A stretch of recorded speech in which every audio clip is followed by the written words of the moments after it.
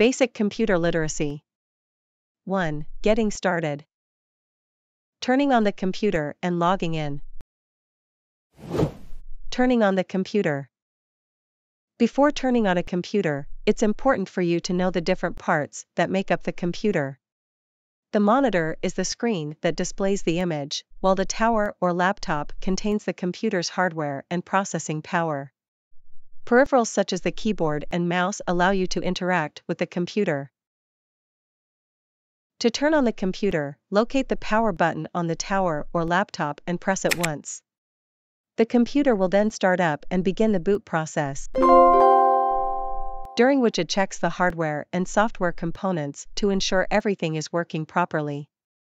Depending on the computer, you may also be prompted to enter a password or PIN to continue. Congratulations! Now you know how to start a computer.